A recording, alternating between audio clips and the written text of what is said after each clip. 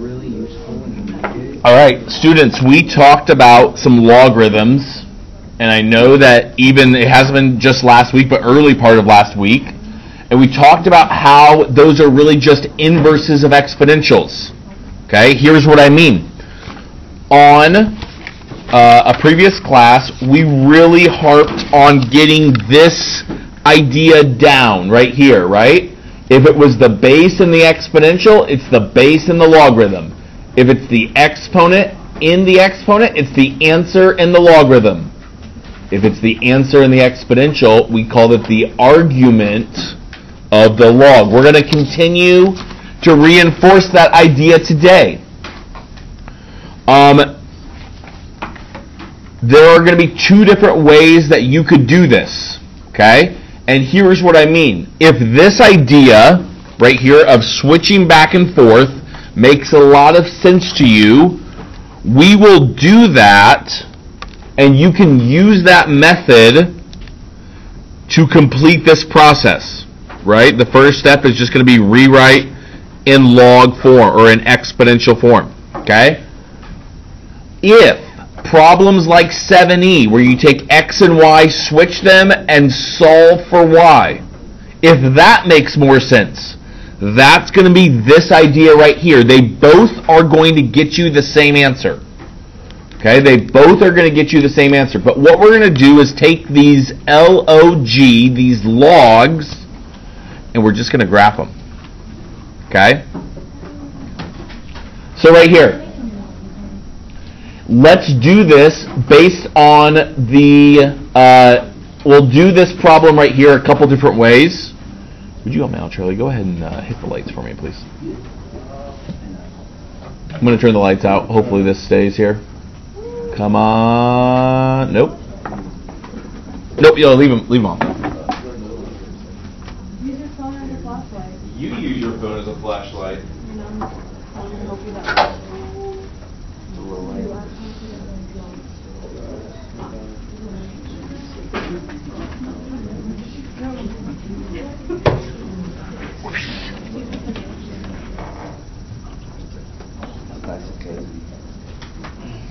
Let's see if this works a little bit more. Oh, see? You need a phone. All right. Right here, students. When we're looking at this, okay, I'm going to do this first example two different ways. The first way I'm going to do it is using what I've typed here in the directions. The next way I'm going to do it is what I'm going to write here in the red just below, and I'll do that again down here. You can decide which way is your preferred method. It doesn't really matter. I'll show you that eventually we're going to come up with the same answer. All right, students, right here. Let's do the typed way first. Here is the expectation. You are to graph this. Now, before we get started, anytime I saw, and this is before Algebra 2, anytime I saw an equation that just had x to the first power, you knew it was a line. Okay? Excuse me. In first semester of Algebra 2, what shape was your graph every time you saw the x inside the absolute value sign? What shape was it? V's for absolute value, right? What about anytime you saw x squared? What shape was it?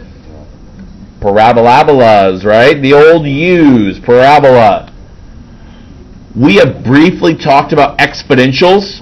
Okay, even on a learning check, you may have seen and recall what the basic shape was. Here is just the idea from that. It kind of starts low, either on the left or the right, and it goes up forever.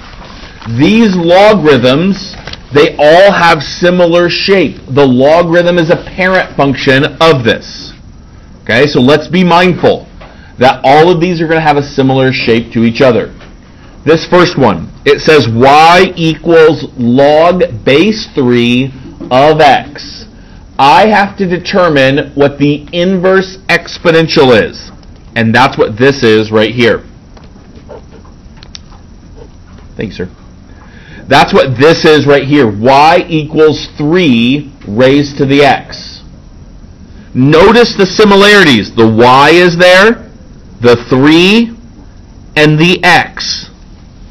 That's how I know it's 3 raised to the x, is because it's log base 3. Now, students, we are not very familiar with actually doing this just yet. Okay, in time, my hope is that we are. But what I want to do is create points using this idea right here. So, students, I have this function, and all I want to do is create some points. What are some numbers I could plug in? What would be some good numbers that I could use to plug in here? Anytime we're really trying to discover the shape of something, I'd always recommend starting at least with these 5 numbers. -2, -1, 0, 1, and 2.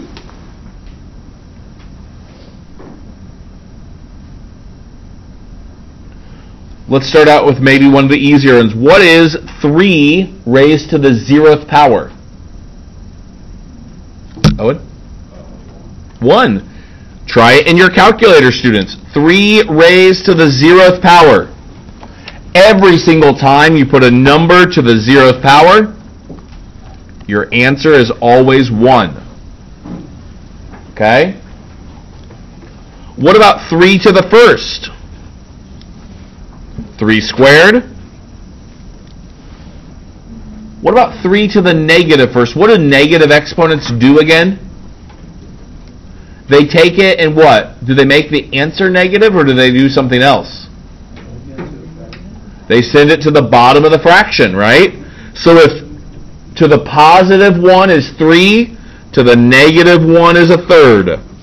If 3 squared is 9er, 3 to the negative second is 1/9.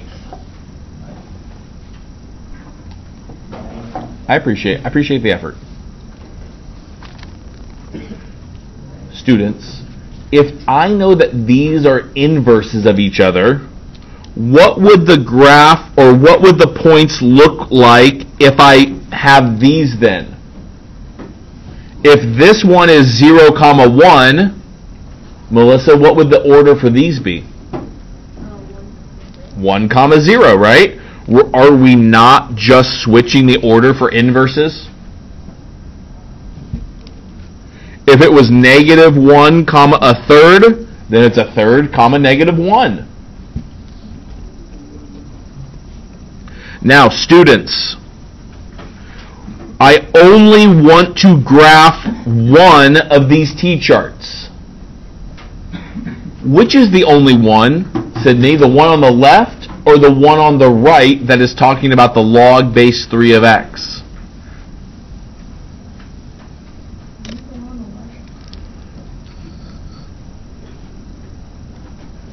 The one on the right is the only one that's talking about log base 3 of x.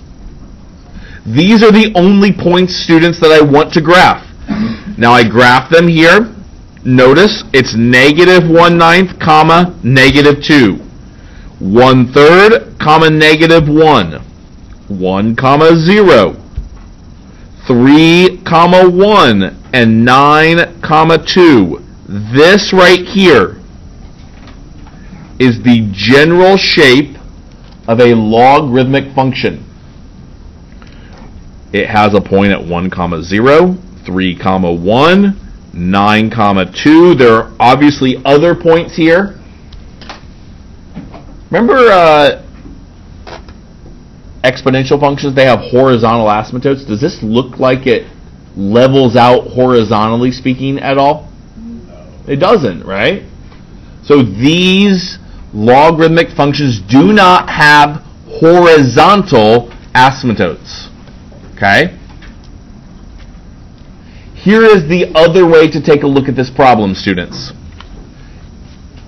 What I could do, and I'll rewrite the problem here, it said y equals log base 3 of x. And what I'm going to do is follow the red directions right here.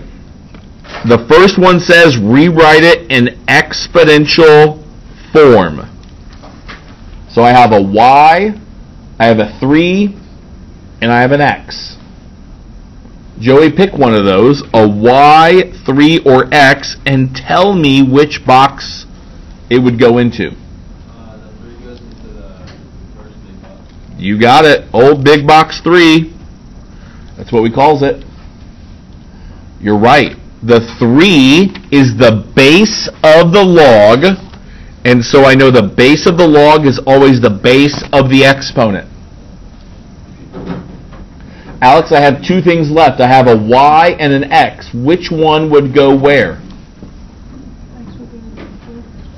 X would go which one, sorry? Yep, x would be the one that is the answer. That's exactly right. And that leaves y as the exponent. Okay? Great. Now, students, let me ask you this question here. Think about your entire math career. When you graph something, what letter is typically by itself, x or y? It's always been y, right? But students, look at this problem. See how we're going to have to graph this equation right here? Y is not the one that's by itself. X is. So, what I would ask you to think about is which column should I plug numbers in for? If x is by itself, Kaylee, should I plug numbers in the x column or the y column? Well, if I plug numbers in for x, am I just going to be able to use the calculator to simplify that? No. I'm going to, Owen, I'm going to plug it into the y column, and notice, see how that looks exactly what we have up here as the t-chart? Right here? Because x is by itself. The reason I've always, in previous years or previous problems, plug numbers in for x is because y has been by itself. Students, let's look at this. 3 raised to the 0th power. 1. 3 raised to the 1st. 3 raised to the 2nd. 3 raised to the negative 1st. And 3 raised to the negative 2nd. Students, did I not basically just create this same t-chart right here? Charlie N., do you see any differences with these 2 tables right here? No. I just went about it a different way. You have the choice, students, to do it whichever way makes more sense to you. If you like creating the double t-chart, perfect. Do it. If you just want to rewrite it in exponential form, then graph it, do it. Alright, but notice, if I graph it, it's going to be exactly the same here. Now, before we go on any further, let's take a couple things here. What do you think the domain and range would be for this? Let's start with the domain. The domain starts on the left and goes to the right. What's the first number that the graph actually touches as I go from left to right? What's that first number? Wouldn't it be 0? Doesn't the graph keep getting closer and closer, to 0 right here? I don't know, that looks like it's a negative one. It's not what I'm intending to make it. So the domain here is going to be 0. How far does the graph go to the right? Forever, right? And in fact, it goes there pretty fast. What about the range? Does the range, how far does the graph go down forever? Looks like that's where it goes, right? There's not a starting value. Negative to positive infinity.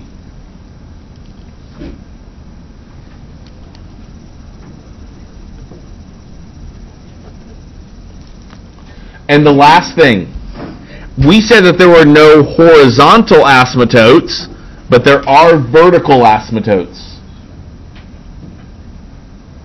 Aiden, vertical asymptotes are what? X equals or Y equals? X equals. Vertical asymptotes are always x equals. How do we find that number? Well, whatever the same number is for the domain right there.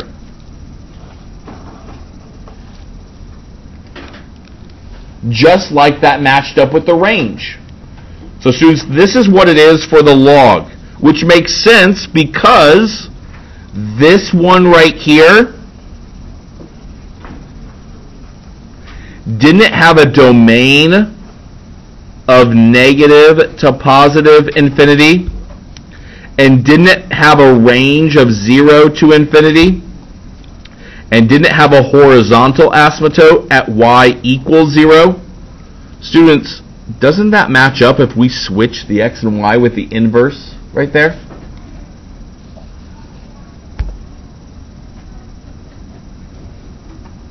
So that's why this makes sense. Because, again, I just switched the order of the other points. Alright, so please keep in mind that this might be some information that we're looking at here. It's always negative to positive infinity for the range. Okay, just like the domain is for exponentials. Alright, students, here's what I want you to do. I want you to take a moment here, and we're going to go on to the next page, and I want you to give this a try, please. Take a look at what is the next one. It's at the top here.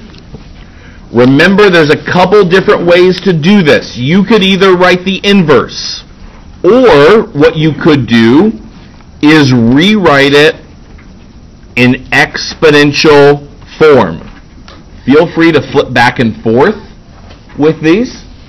I'm actually going to leave it. I'm going to flip back one page here and flip it so you can see this as an example if needed. Go ahead, open up to that page. I'm coming around to look at it. I want to know what method that you're trying. It really doesn't matter, right? You sure what page one?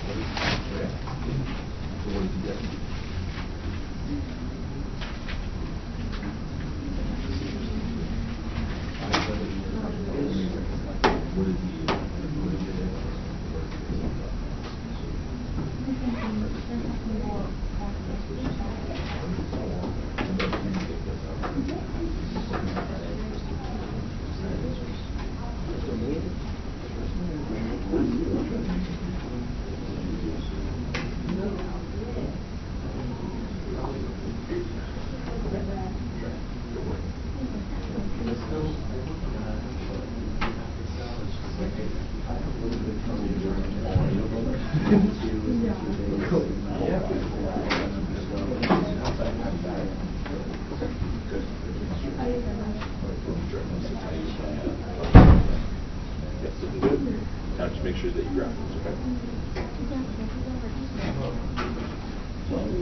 Should I graph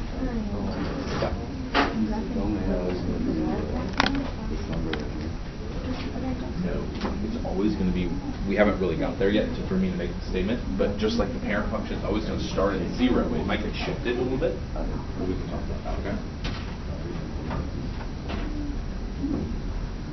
Right here, right?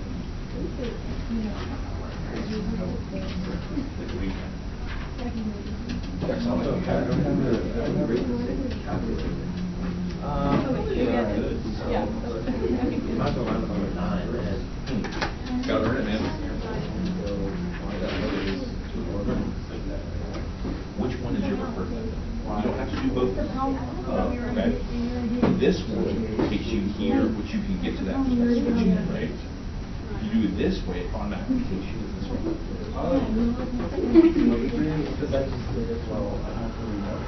Classic. And then you got mad at me for asking you to do it 25 times.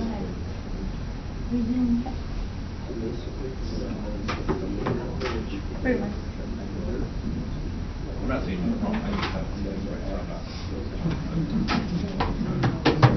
So now this is fine. So, oh, I see what you're, okay, fine. I misread the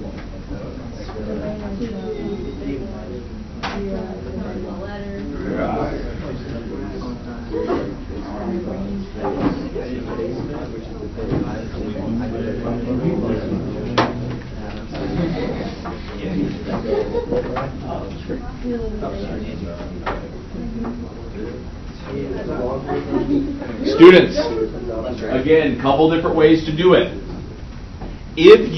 I actually prefer what I have written in the red ink. That's just my preferred method, but that doesn't make it wrong.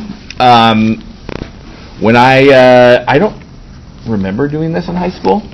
So I remember when I started teaching Algebra 2, 10, whatever years ago, probably more than that now. I taught myself how to do it, and then this is how I taught myself how to do it, was using these boxes here, right? So 2 raised to the y equals x. That's automatically going to get me to these numbers right here, which means it's 1/4, 1/2, 1, 2, and 4. But again, if you think about it this way, that's what this graph can also help you do.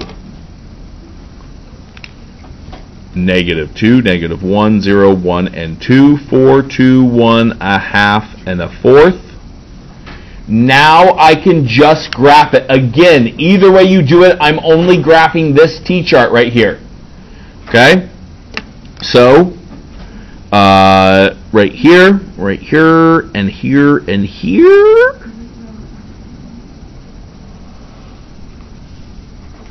If you keep going, would you not agree there would be a point at 8, 3? That's not very clear. 8, 3 is what I'm trying to write there.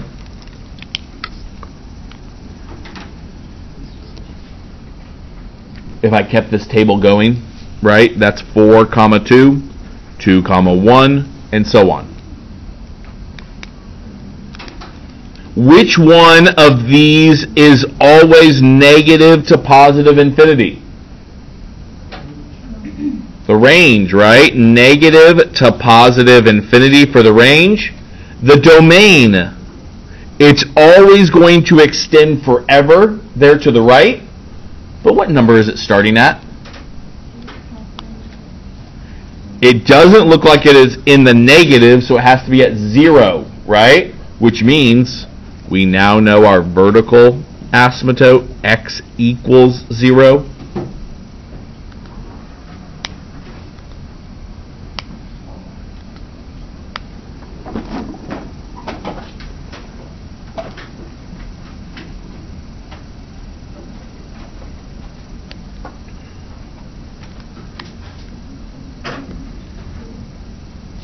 All right.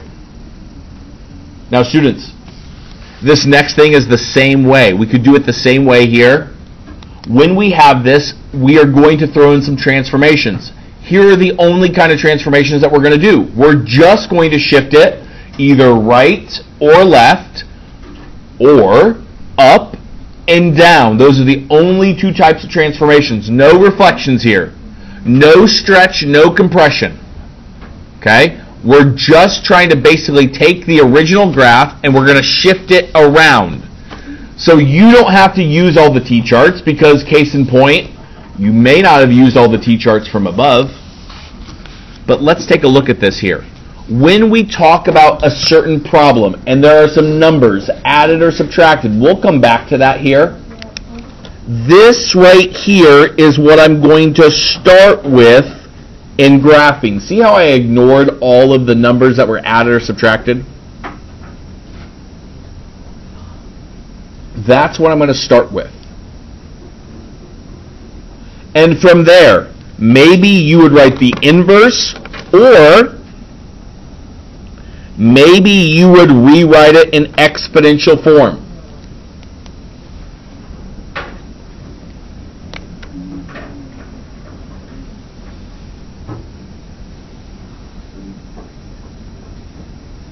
Choose one of those methods here. Go ahead and do that. Find your table. Find your T-chart, however you do that.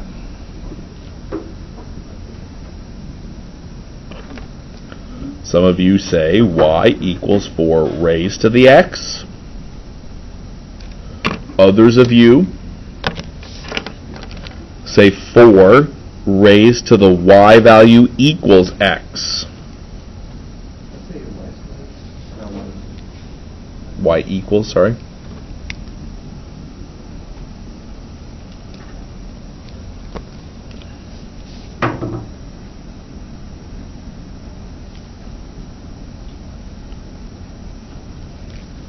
Either way, you're going to come up with this table right here.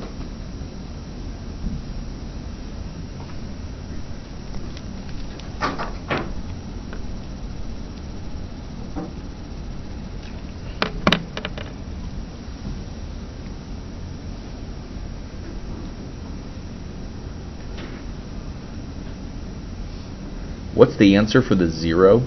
Always 1. What's the answer always for the 1? Isn't it always the base, whatever we have, right? And then what's the answer always for the negative 1? Isn't it 1 on top with the base on the bottom? So maybe that's a quick way to do that, right? Come on, you blurriness, you. There we go. That means it's 1 over 16 and 16.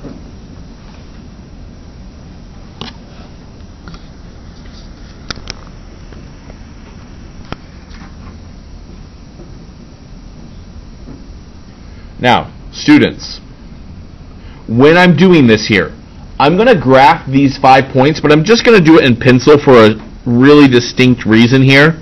Let me show you why I'm going to do that in just a second. This point is 16, 2, 4, 1, 1, 0, and so on, right?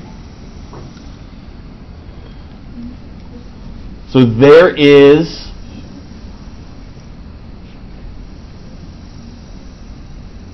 those 5 points.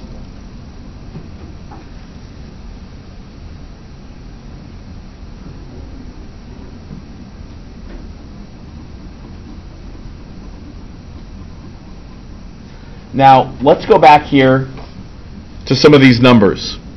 Think about this. We have, like, probably just really exhausted this thing. Transformations. Look at these transformations right here. What direction and how many? Melissa, I have a -3. I have a +2. Pick one of those and tell me how many and which direction. -3 would be like right 3. Absolutely. Students, we're still doing the same idea. Opposite of the inside. So this is right 3. Julia, what about the +2 on the outside? Up 2. Just up 2, right? Up 2. I'm going to take each one of these 5 points, whether they're in the table or on the graph, and I'm going to move it right 3, then up 2. Now, I do admit it is probably a little bit harder without the boxes here to do that. But students, right here it is. 1, 0, 1, 2, 3. Hold on a second. 1, 2, 3. And then up 2, 1, 2. This new point is now 4, comma 2. Isn't that make sense? If I went right 3 and up 2, isn't that how I get to that? Right there? What if I take 4, comma 1? What if I take 4, comma 1? If I move it right 3 and up 2, right 3, 1, 2, 3, and up 2, 7, comma 3. Couldn't I do that for all 5 points? Right? 16, comma 2, 19, comma 5. Again, we could do it here. It was 1/4, comma negative 1. It's 3 1/4, comma positive 1. 1/16, comma negative 2. 3 1/16, comma 0. Isn't this right here now just the new graph right there?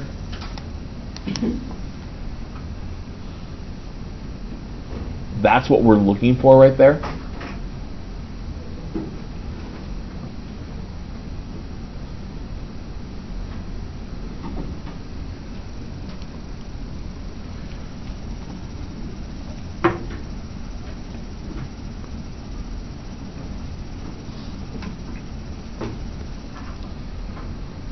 Students, I'm only going to answer these questions for my shifted graph.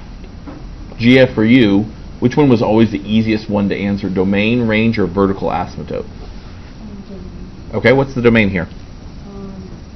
Is it for the log one? The purple one, yes, the shifted graph right here. It says start at 0. Oh, not at 0, not anymore. It was 0, but now I added some shifts into it, right? So how many did I go right or left? Oh, it's at 3, 1, 6. So it's at 3, comma, infinity, right there. The reason it's not 3, comma 1/16 is if I, let's see, what can I do here? If I had a negative 3, that would be 1/64, right? See how I could, and then if I shifted it, it would be 3 1/64, comma negative 1. Right? So I could actually keep getting closer and closer to 3 here for that.